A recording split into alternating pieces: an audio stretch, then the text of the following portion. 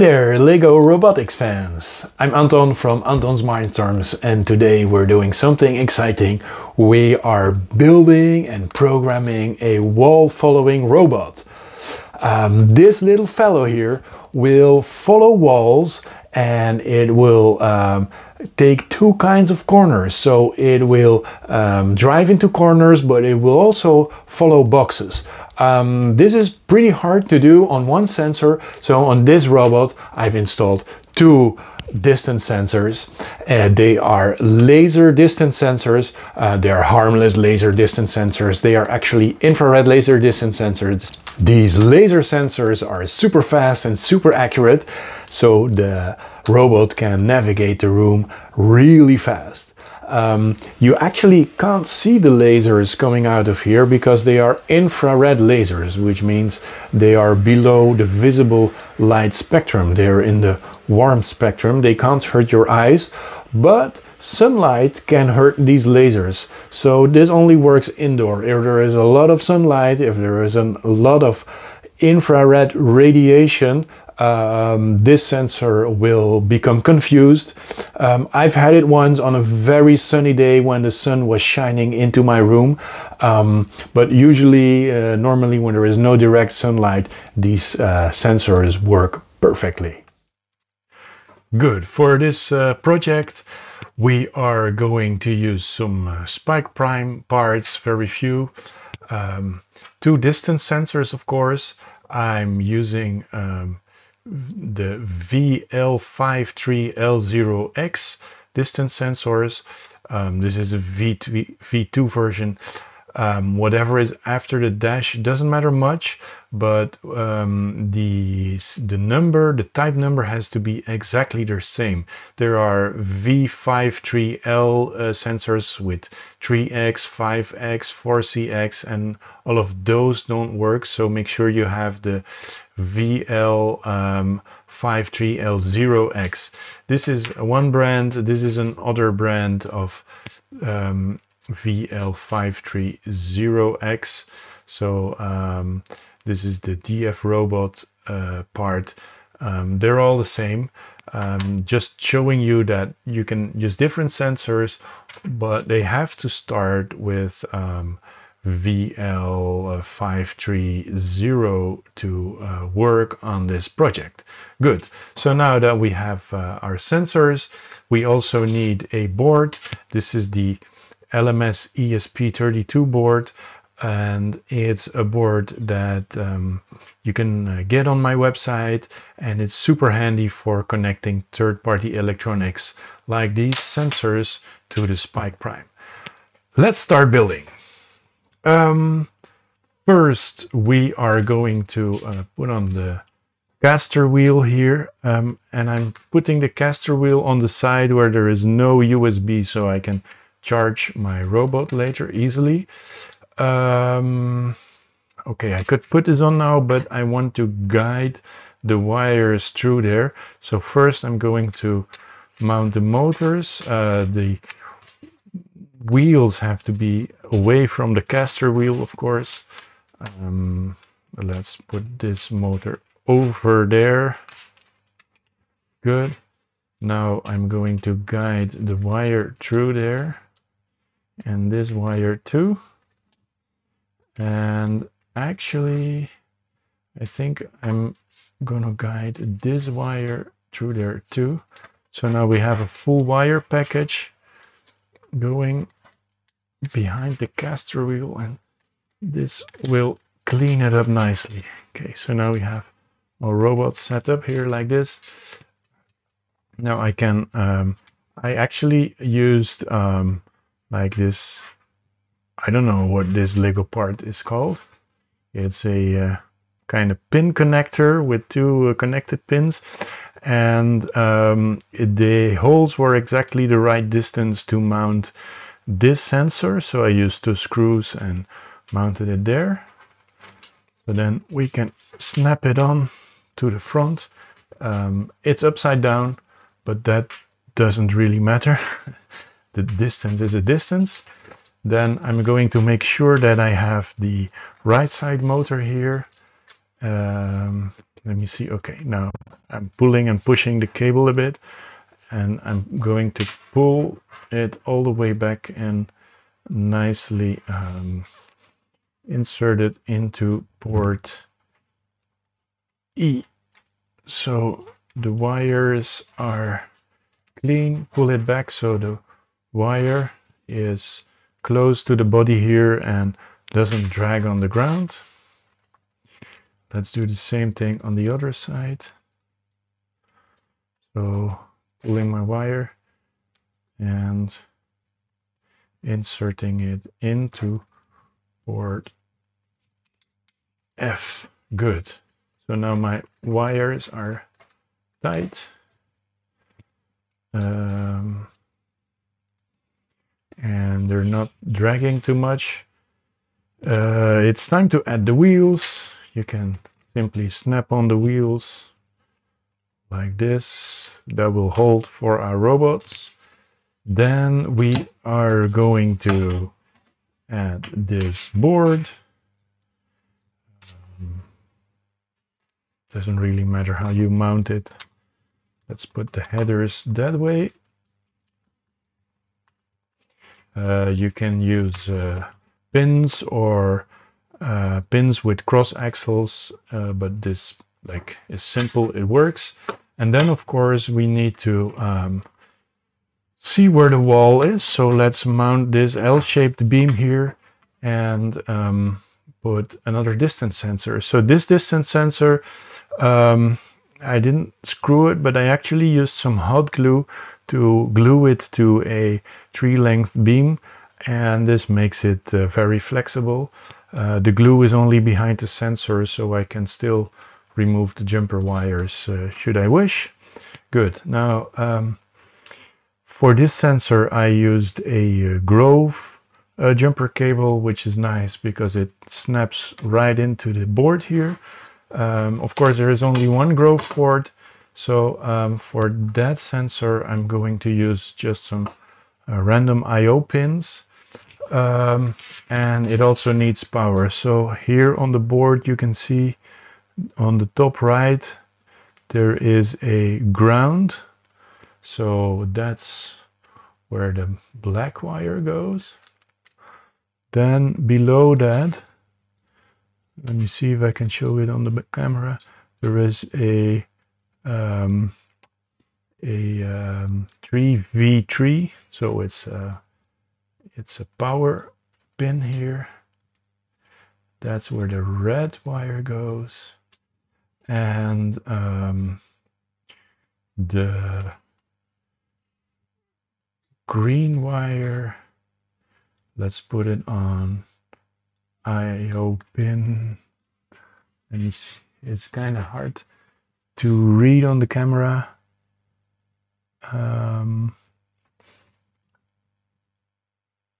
So that's I/O pin 15, I think, and the blue is I/O pin 13. So we'll have to remember that because this sensor, if you remove it, it shows that the green wire, the green wire has a D, so that's a data wire, and the blue wire is a clock wire. So in our program we're going to have to define the clock wire and the data wire. And here we can see that the clock wire, did I remember that right? Yeah, blue clock. So the clock wire is on I/O pin 13. The data wire is on I/O pin 15. Good. So, oh yeah, and then of course we have to connect this one. Let's connect it into port, port A, why not? Manage the wire a little bit.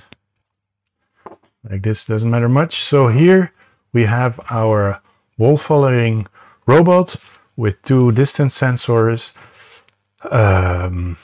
the LMS ESP32 board connected and everything wired up. It's time to program it. The first thing we need to do is program the LMS ESP32 board, and then afterwards we're going to program the Spike Hub with Pybricks. I hope you liked the video so far. Remember to hit the subscribe button. I really appreciate it. It's a lot of work producing these videos, and extra subscribers really make it worth it for me. Let's continue. To program this board, I'm going to connect it with USB to my MacBook. And normally, if you connect it via USB, the little red LED lights up, and this means the board is powered with 5 volts. So the board can still be on without the LED, but the red LED means there is like a high power on the 5-volt rail. And once this is connected, I can use a MicroPython development environment to program it. Let me manage that wire a little better. I don't like it when wires drag. Okay, like this, it should be out of the way. Good. So anyway, once it's connected to your laptop, you can use any IDE. Normally I use Stunny. For this video, I'm going to try and use Viper IDE. It's something new, so I'm not sure if it'll work. Let's try it. Good. Let's go to viper-ide.org. And I think the nice thing about this IDE is that it's fully web-based in Chrome. And so you can use it on Chromebooks, which is nice in school environments.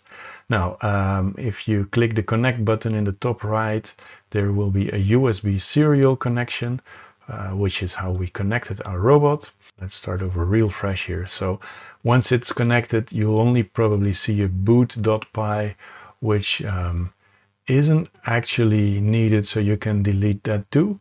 And now we have a clean file system. Let's first upload the drivers for the distance sensor.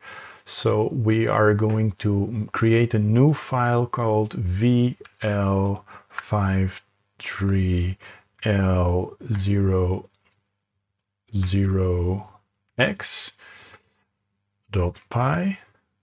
Okay, and now this is an empty file, and we need to put the driver in there, so we can Google for a MicroPython VL53L0x, and yeah, whatever. Probably this repository comes up. I'll put also a link in the description where you can go to this file, VL530X. That's the exact name that we made, and we are going to copy the raw file. Once that's copied, we can paste that in here in our new py file and press the save button. This still says 0. Okay, now it says 21 kilobytes. File saved. This has worked. Let's make a new file and call it main.py, and this is where our program will run. If you put a file on the LMS ESP32 board and call it main.py, it will run every time you boot it, which is kind of handy. And then since we're starting blank, we probably have to import the sensor class. So from VL53L0x, we are going to import VL30X, L0x. So this will be our class for talking to the sensor. it makes these yellow underscores, but I don't think it actually parses the file for this class. So I think this should work. We are also going to need I2C. So from machine, we are going to import pin. Okay. And from machine, we are going to import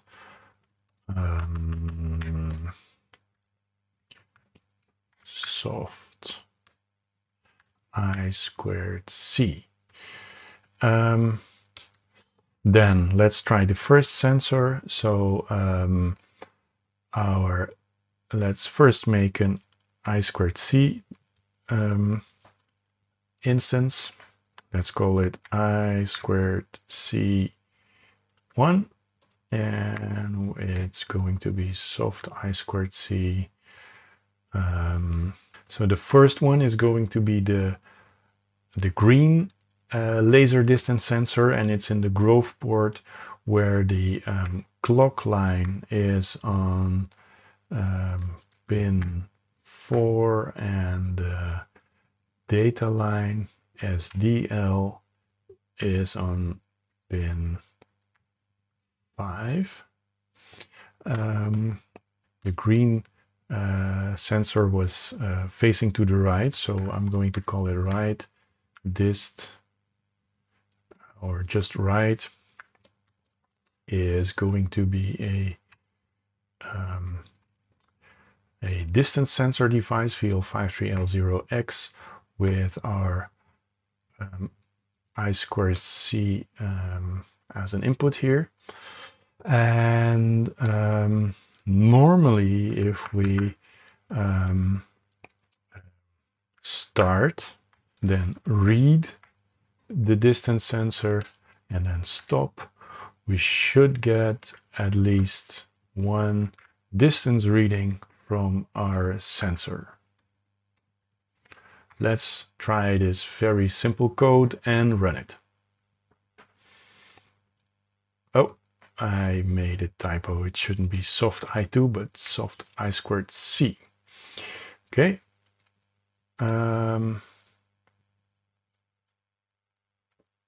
I should probably save it. Let's try and run it. Soft. Ah, okay. It's propagated the error here with autocomplete. Let's run it again. Oh, I made an error, a typo here. It's as clock as data. SDL should have been SDA. Okay. Okay, good. Now we've debugged the program, and you see here appearing in the, we have a reading of 537 millimeters. So let's do the same thing for the front-facing distance sensor. And for the front-facing distance sensor, we're going to make another. The autocomplete is kind of weird in Viper. I think you have to press enter. Yeah. Instead of tab. I'm used to pressing tab for autocomplete instead of enter. Anyway, this is going to be pretty much the same, except that our clock line, I believe, was on line 13, and our data line was on line 15. We're going to create this, duplicate all of that, and see if we can read both our right and front distance sensors. If I didn't mess up any numbers or wires, this should run. Let's try it. Okay, we've got two distances. So apparently to the right we have 561 millimeters, to the front 577. Now I'm going to put my hand in front of the front distance sensor, and it says 110. So this seems to be working. So we have the basis of a program here that reads the distance sensors that we plugged into our LMS ESP32 board. Now we have to read them all the time and send them to the Spike device. So for that we're going to use PUPRemote, and for this we're going to import from PUPRemote, import PUPRemote sensor, and so this emulates a sensor which Pybricks can pick up. Let's create an instance of it. PUPRemote sensor, and it's going, I don't think we need any parameters. Then we need to add a channel, so it's like a communication channel, and we're going to call that channel dists or distances. And the formatting of that channel, we are going to send across two numbers, so I could put II, which would be enough for two integer numbers, but these numbers are 4 bytes each, which is quite a lot for the numbers that we're going to send. Actually, can also write this as 2i, it's just the same, or I can use HH, which are like half length integers, and they use only 2 bytes. So I think both works, but this like seems to be a bit more efficient. You could also try bytes, but that's only 1 byte, and then we could only read numbers up to at least here in this case between minus 127 and plus 127. Capital B's would give us numbers between 0 and 255. We're going to use H, which is enough for most purposes. All of that is going to go away, and then the only thing we're going to do now is start an infinite loop. In that infinite loop, let's say that front, I'm going to be lazy, call F is the front distance, call D the side distance, or actually right dot read,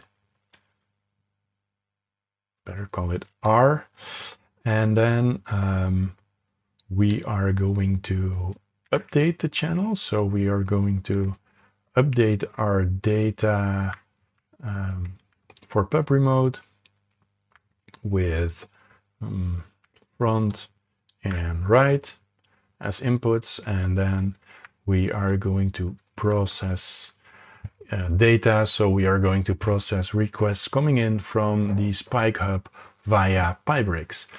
I'm going to power on the hub. You can see that the hub is powered on, and it's got Pybricks on it with the square there. And now I'm going to try and run our program for the first time. Let's press the run button here. Oh, yeah, that's a typo. We should, of course, pass the name of the channel that we're going to update here. I forgot that. So we want to update the channel dists with the front and right data. Good. Now the program runs and it seems to be connected to Pybricks, and it poses as a sensor with ID 62. Good. Now let's go over to Pybricks to do something with our distance sensor data on the robot. So I'm going to go to code.pybricks.com, and here is Pybricks. Normally, I already flashed my hub, but if you didn't use the install Pybricks firmware here, you can always revert to the official firmware with the restore button. It's an easy process with a USB wire, but once that's all flashed, you don't need any wires anymore. This is really nice. Let's connect to our hub here. Okay, our hub is connected. You can see the Bluetooth line there, and let's make a new program. Let's call it, let's use Python. We'll use the Spike Hub and let's call it wall follower. Good. Remember that on the LMS ESP side we used PUPRemote to send the data over to the hub, and we will need a driver or a class or a library, so to say, for Pybricks to actually decode that information. And we will make a new file called PUPRemote, and not use a template, it can be an empty file. And here we are going to paste the code for that library, and we can then import it in our wall follower program. You can get the code for PUPRemote on github.com. I'll put the link in the description of the video. There are two options. You can use PUPRemote.py, which is a little larger, or you can use PUPRemote Hub, which is smaller. You can see 6 kilobytes versus 12, and it's a reduced version for low memory hub. So for the Spike Prime, this doesn't really matter very much, but if you use a Technic hub, the gray ones, they have a smaller memory size, so it's better to use the reduced version size. We can go over here and click copy raw file. Once that's copied, we can go back to Pybricks and paste all of that into PUPRemote.py. That's gone. It's automatically saved, which is nice. And now in our wall follower program, we can go from PUPRemote import PUPRemote hub. And let's see if all of that works. Let's say PR is PUPRemote hub, and remember that was connected to port A. Let's see if we can get our distance data. Print pr.call dists, that's what we called it, and see if we get our distance data. Let's run this. Okay, yeah, oh, of course, we have to define the channel here, so we have to, of course, add channel dists and tell PUPRemote how to decode it. Remember that we use HH, so that's the half int, the two half int numbers. Of course, now once we define the channels, you can use multiple channels, but we only have dists. Let's run the program again. Good, so we have two numbers here and they look pretty accurate. I'm going to put my hand in front of the front distance sensor and see if we get, I'm keeping my hand, let's say about 50 millimeters in front of it, and see if that's accurate. Yeah, it says 66. That's close enough. So this is actually the front distance, and 536 millimeters is the right distance. From this we can build a wall follower. So instead of just printing it, we are going to use a robot and turn left or right depending on what we see. For this we need a couple of motors, so a left motor on the left side, and remember that we put it in port F, and the right motor is on the right side, and that one is in port E. And if you look at the side of your robot,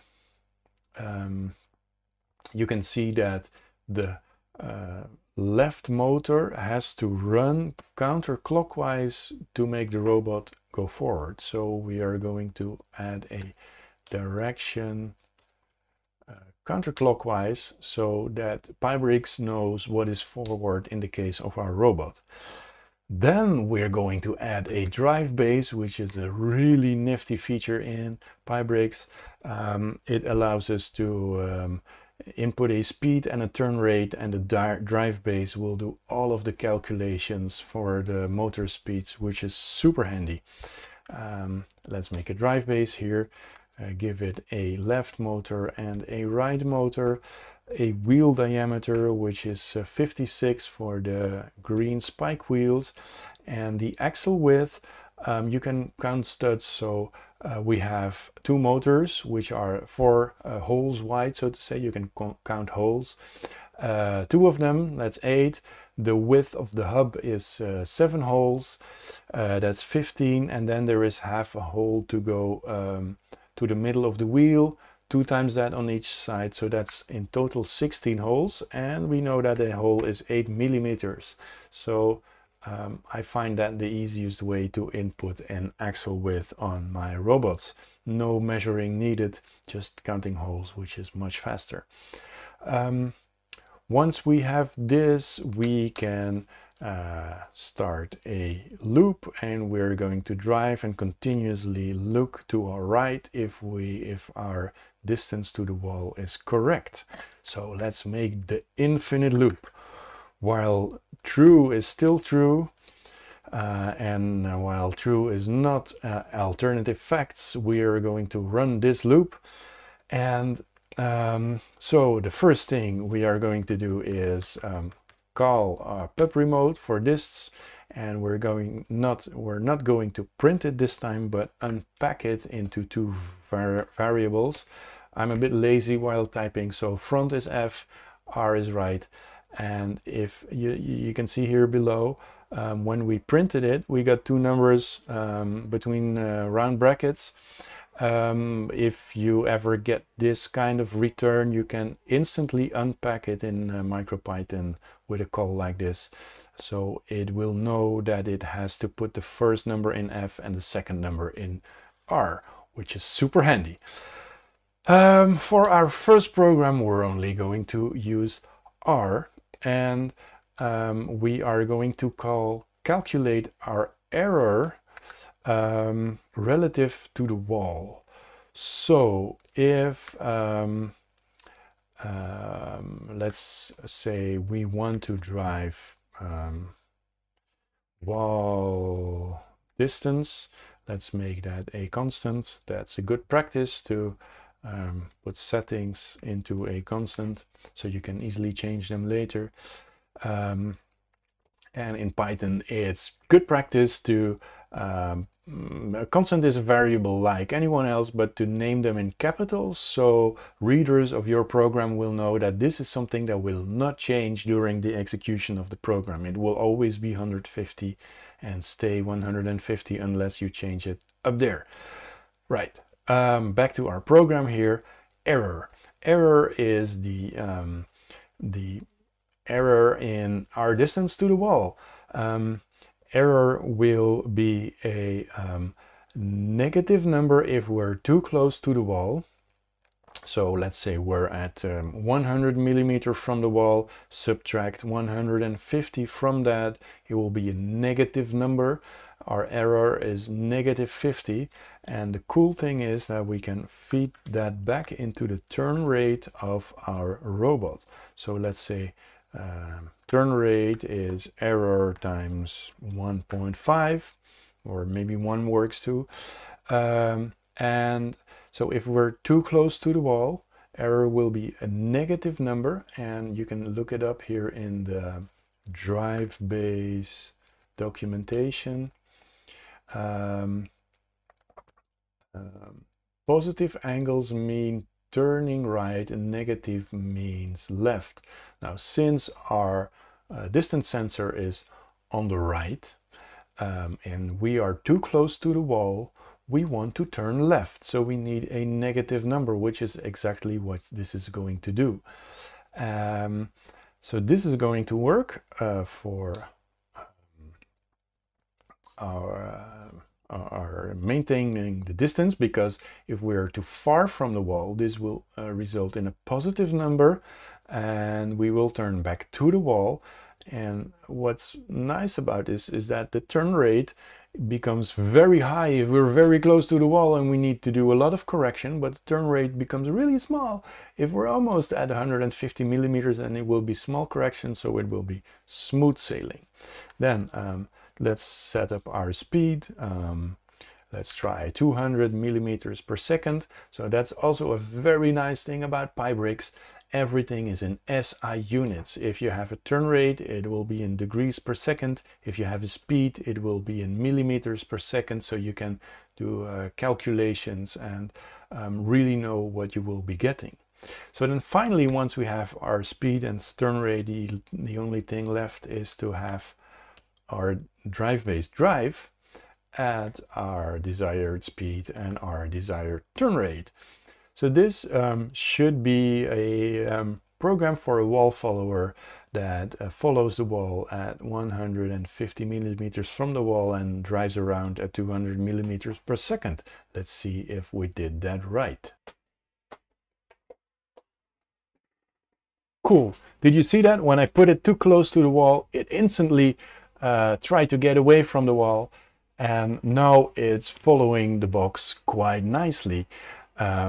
Because when it sees a corner of the box, it says, hey, my wall is gone, I need to turn right. Oh, wow, there is a new wall. Now I can follow that again. Oh, yeah. Oh, my wall is gone. Turn right, turn right, turn right. Okay, so, oh, my wall is gone. Turn right again. And this is how the robot actually reacts to the wall.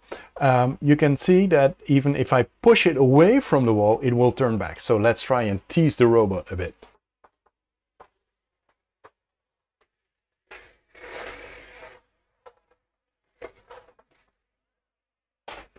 Okay, I pushed it too far and it panicked and it turned too fast towards the wall.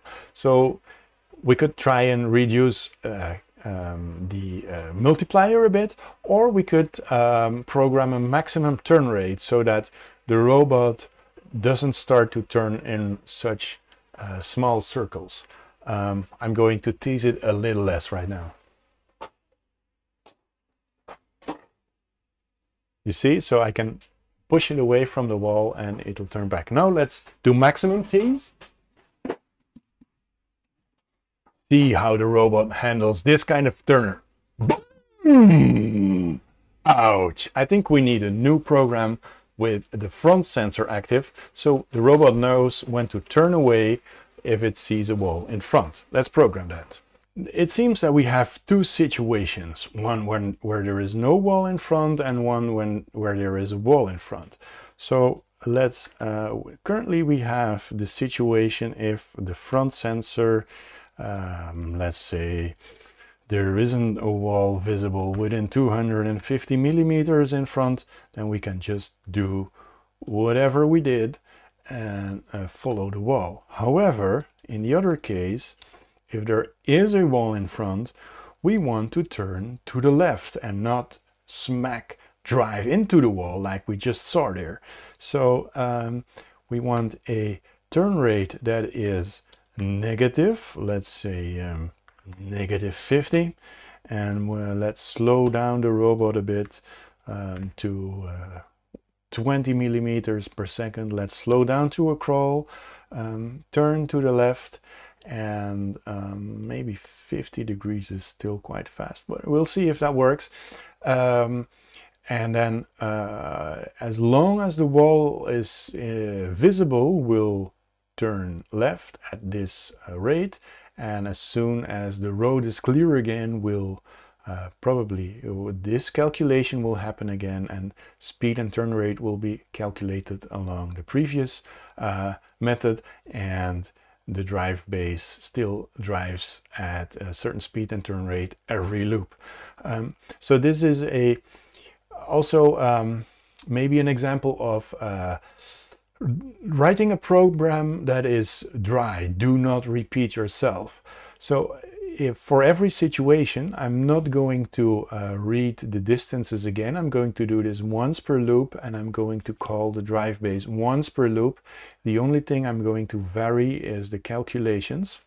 So I have a nice and easy to read and short program. Let's see if this will avoid walls. This seems to work more or less. Okay, so there it goes, following the wall like it did before, and following the wall. And now is the big moment. Yes, it turns away from the wall. A little shaky though, but it does see the wall in front, and it does manage to actually follow the box and turn away.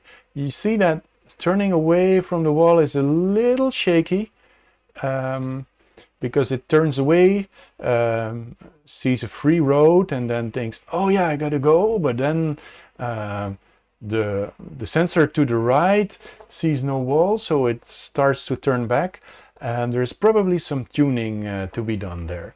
Let's see how we can compensate for that. I think it's in the proportion with the distance to the wall to the distance in front.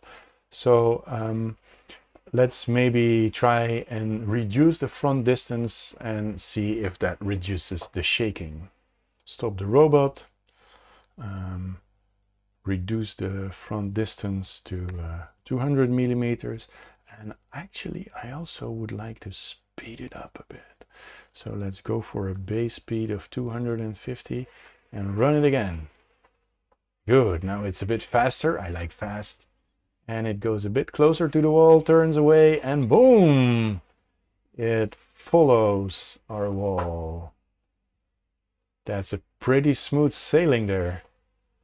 I think we can do it even faster. So let's see if it can handle 350 millimeters per second. We want to hit the speed limit here. Spike is go. It still handles that, which is pretty awesome. I think part of why it handles such great speed is the distance sensors. The laser distance sensors are super fast and super accurate, especially compared to the onboard ultrasonic sensor, or the included ultrasonic sensor. So this pretty much concludes the programming and the video. We were able to build a robot that is a wall follower and can follow hollow forms and can also drive around boxes.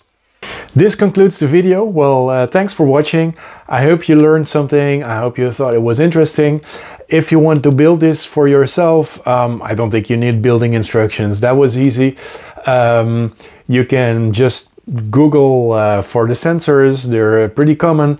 The board, you can find that on my website, antonsmindstorms.com, and I'll put links in the descriptions to all the other software tools that I used and the libraries, so you can reproduce this for yourself and maybe even improve it. For instance, you could make it faster, you could make it backpedal when it runs into dead ends, you can make it handle turns more smoothly. There is all kinds of improvements you can add to this little fellow here to make it run even cooler. I hope you have fun with it, and see you in the next video. Bye bye!